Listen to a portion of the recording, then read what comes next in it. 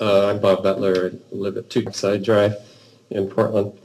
Not that anybody cares, but I'm used to saying that during conversations like this. I noticed some bravery here that is a little bit of a surprise, a pleasant surprise. The fact that this committee is even meeting. The fact that you are kind of on the firing line right now and also given a rather huge task, maybe an impossible task by Roger's comment, but productive. I want to thank you for those things. But I think I have something to say. It has to do with the bravery of saying that there is a culture. I happen to agree with that.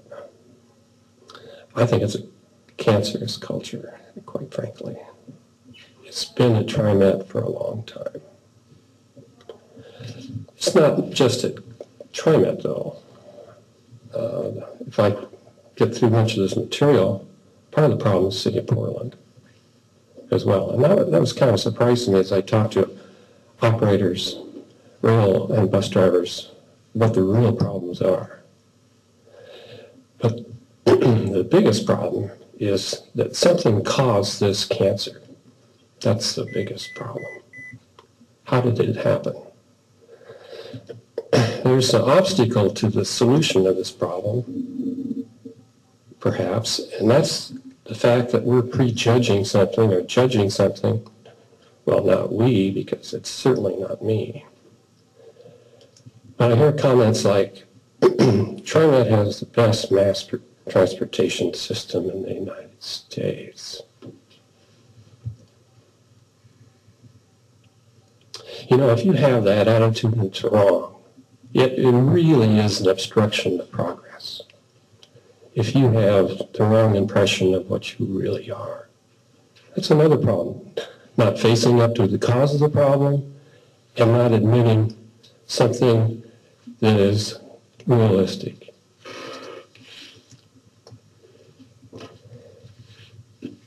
The other comment I heard here was that, quote, we have the talent. We have what? The talent. I haven't seen it. I mean, I think we have a huge safety problem. I don't see any talent. I know some of these people. No, there is talent. I haven't seen any here. And yet you say that. So, yeah, I challenge you, my second challenge, show me the talent. Show me the record of these safety employees, how they can be called professional, trained, experienced. I dare you. I don't think we have the talent. We haven't been interested, or we would. It's out there. God, is it out there? Easy to secure. So the last time I was here, I made you a challenge, didn't I? I said, I am the, probably putting you to sleep, I'm sorry. I am the weirdest citizen in Portland who has tried harder than any other citizen to solve a rather simple safety problem that has a solution. And I said, I dare you to find someone that has tried harder than I have. And the challenge was, I dare you even to find out what that was about, if you can even dig up that record. And the offer was, well, come on back, Mr. Butler, and we'll be glad to have that happen.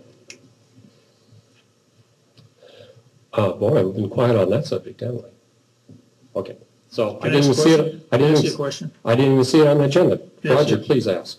Just so it doesn't kind of get me on the I think it's time. important that we understand your definition of a cancerous culture. What do you mean? What does that mean to you? Can I answer that last? Sure. I won't forget it. And I hope it's a good answer, you know, a constructive answer. But I will. It's good. I mean, it's a hell of a thing for a citizen to say. Better be able to back it up. Robert, as to your point in the challenge you gave us, and I want to say it was 2 months ago, and I asked the staff specifically to follow up on that. I'm not sure if they've gotten back to you. I got a report that they've looked through every record they have and cannot find the specific complaint that you've lodged with us. That's true. So I did get that. Thank you, Tom. did you? I was told that I was right. You wouldn't, this world-class system would be unable to find that. So I will accept the fact that it's not a world-class system. You have lodged a thoughtful concern since we haven't been able to find it, since the staff hasn't been able to find it for us. What I would ask you to do is tell us what it is so that we can then ask the staff thoughtfully to address it. You can do that either tonight or you can send it. I'll do it tonight if you let me finish my presentation tonight, and you can ask that as a question. Okay. Is it fair enough? Sure. And believe me, I came prepared to answer it. Thank you.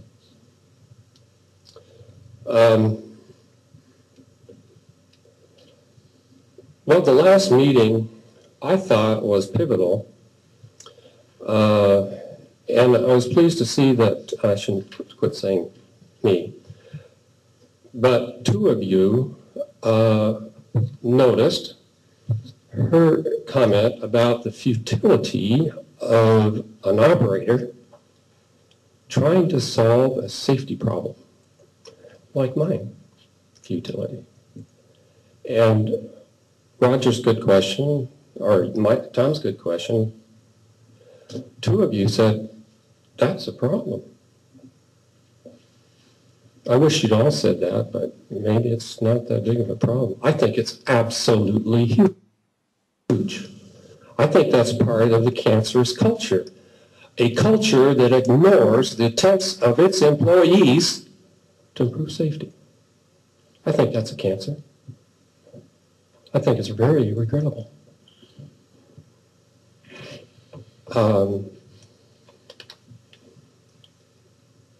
I did talk to, well, the other surprising thing was the consultant. He came out and he said some things that weren't in his report. He put a little bit of, emphasis on things, like we don't have anywhere near enough staff. Even if there were qualified staff, we still are half of what we ought to be. That was pretty interesting. We also know that we don't have enough security, don't we, from the Homeland Security study, telling us we don't have enough security on our mass transit to protect the public. Cancer. Too bad. So after I left the meeting, and I'll get to your question, I said, we're just looking at the top of this iceberg. So I went out and approached a supervisor, a line supervisor on Max. We had a very interesting talk for about 15 minutes. I pointed out to her 3 or 4 what I consider serious safety hazards. And those hazards have to do with the facilities. The facilities. We rarely have talked about the facilities, have we? Here to do with the facilities. She said, you're right. That's the City of Portland problem. Call them up. You're right, that's the City of Portland. Call them up. That is a real safety problem. I agree with the solution. Call 238 Ride. 238 Ride. This was a very frustrated person with yellow cards, by the way. So I said, can I ask you candidly, am I wasting anybody's time? Can I ask you candidly, do you think that you really did your job in helping the citizens' concern about safety? Yeah. But there was a problem that night on the rail, so it was a little bit tense.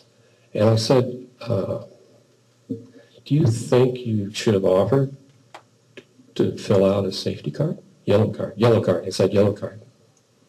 She said, oh, you mean the customer complaint? No, ma'am, sir, whatever the case. A safety yellow card. No, I won't fill one out. I said, why?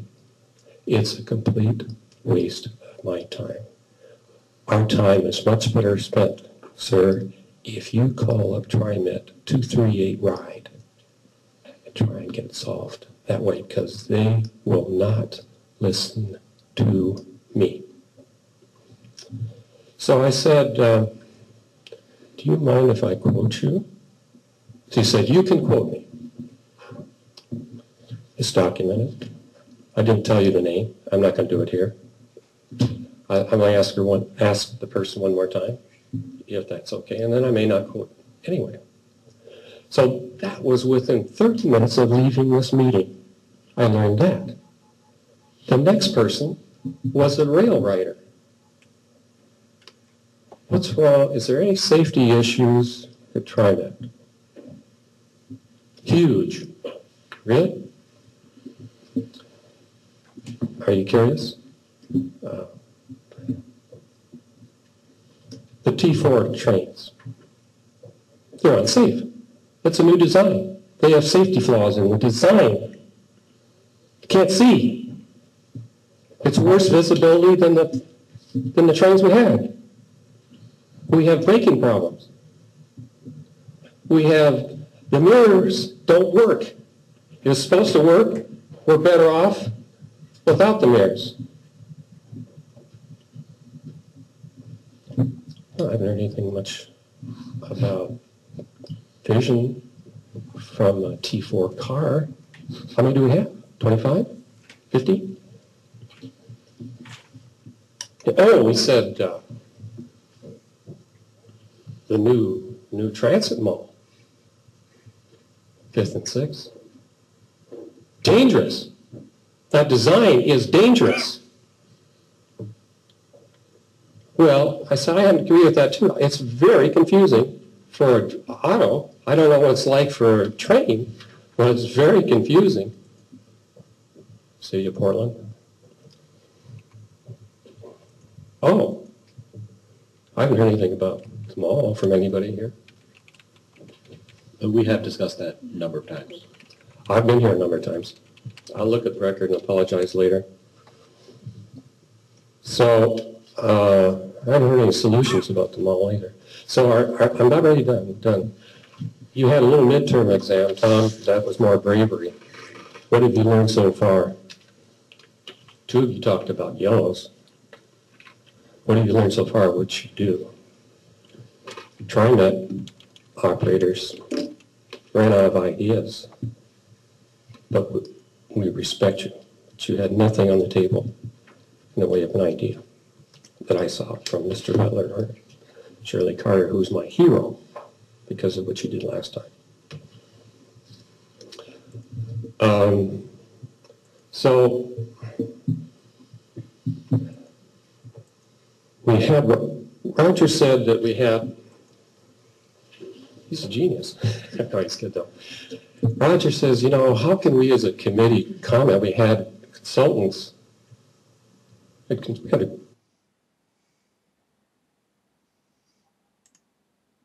That consultant's report said the number one problem, the most significant problem was what? The most significant problem. The others were minor. That's what you pay for. That answer, right? I'll help you. It was number one. Number one. The most significant problem is the reliability, I'm going to add a little bit, the reliability of management to communicate information to the line operators. Read your report.